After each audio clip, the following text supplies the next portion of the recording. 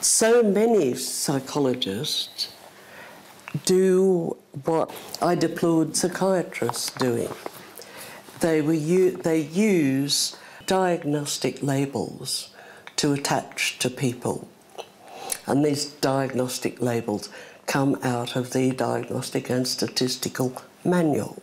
The DSM is quoted by a vast number of people, not just psychologists and psychiatrists. Lawyers use it a lot. Medical insurance, health insurance companies use it. Now the DSM, that's bigger and bigger every year, is a document that is reliable, but it's not valid. All psychologists should know the difference.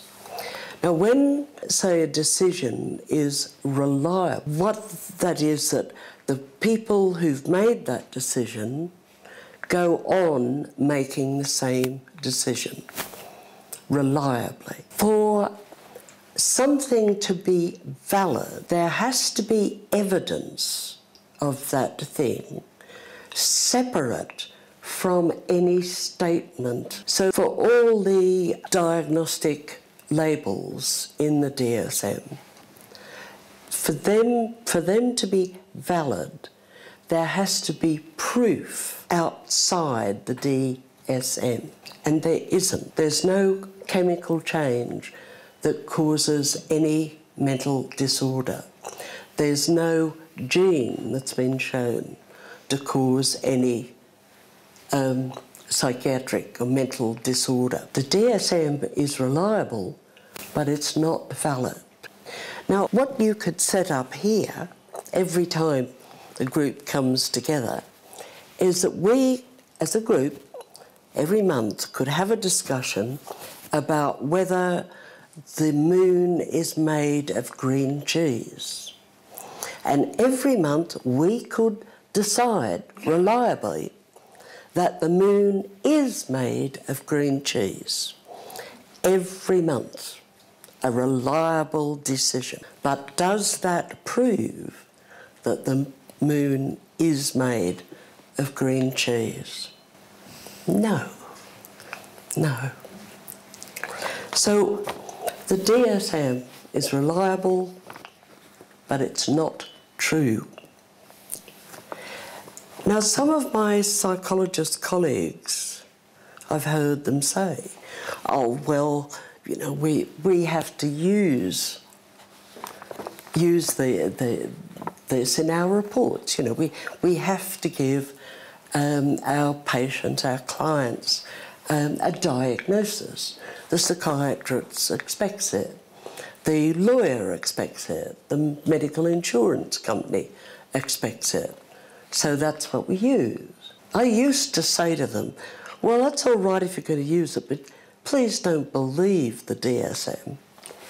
But I wouldn't say that now, because I find so many of my colleagues here and in Australia believe the DSM.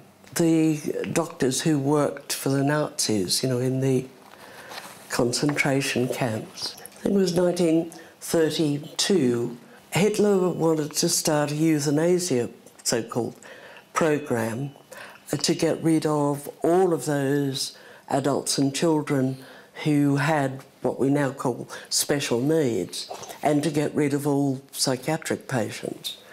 And so this was where a number of doctors experimented with quick and easy ways of killing people. And this was where they developed the gas chambers.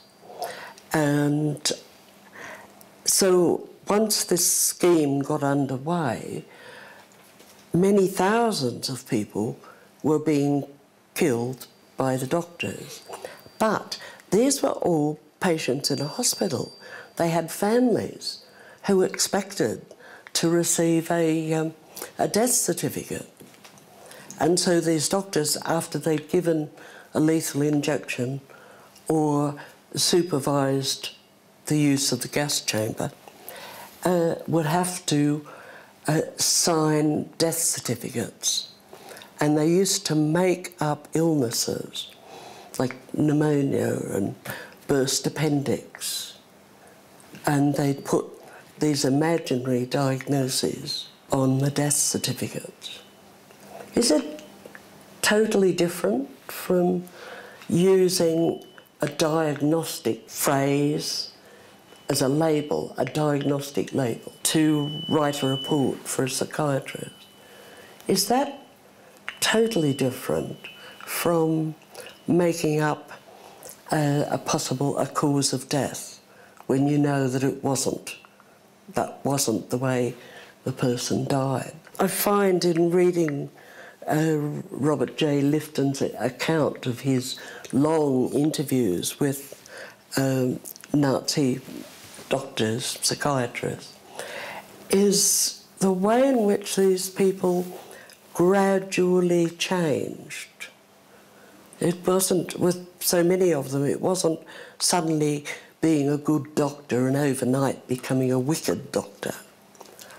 They just kind of got used to the system, so that when they ended up working at Auschwitz, well, you know, got to get rid of these people.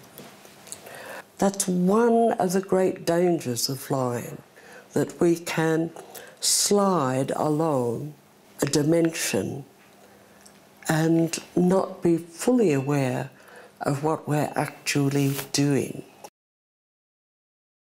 As I always say of my profession, they never use a single syllable word if a multi-syllable word will do. They've always been tremendously fond of abstract nouns. Now, abstract nouns have no reality. Abstract nouns are just ideas in our heads. If you've read my book, you know I've written a lot about extroverts and introverts. But the words actually used by psychologists, other than myself, is extroversion and introversion. There's no such thing as extroversion, no such thing as introversion.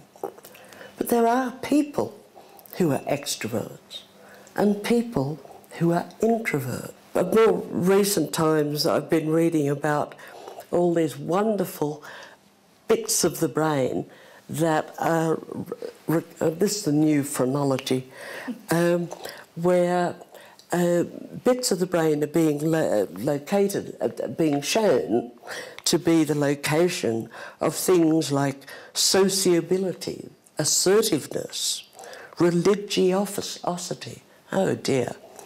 Now, those are all abstract nouns. To arrive, you know, a common noun is pinned to reality. It talks about a thing, like chairs and people. But an abstract noun starts off with reality, and then a person abstracts some ideas from that situation. So abstract nouns reside in the brain of a person who's done that process of abstraction. It's a move away from reality. It's a move away from what's actually going on. But if you're a psychologist, you can spend an awful lot of time measuring something that isn't there, like intelligence. I was one of those psychologists who had to give masses of intelligence tests. And I never found intelligence, although I did find an awful lot of intelligent people. They were real, but intelligence wasn't real at all.